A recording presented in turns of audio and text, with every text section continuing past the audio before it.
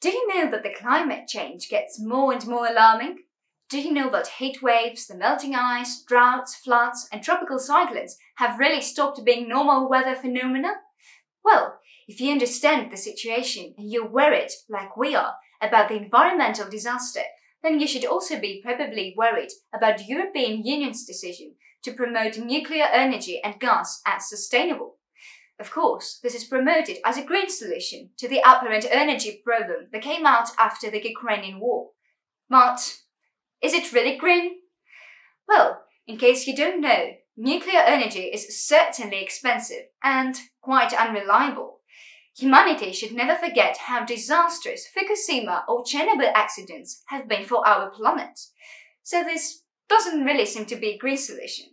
What is more, the fact that nuclear energy installations are so expensive leads to the conclusion that they will be in the hands of a few, in the hands of an oligarchy. So this doesn't really make nuclear energy part of the commons, does it? And of course, gas is finite. But what could be done then? Well, maybe it's high time we focused on renewable and eco-friendly energy sources. After all, wind and solar energy sources are less expensive and maybe easier to install. So the European Union should stop any further actions against the environment, or at least don't paint it green.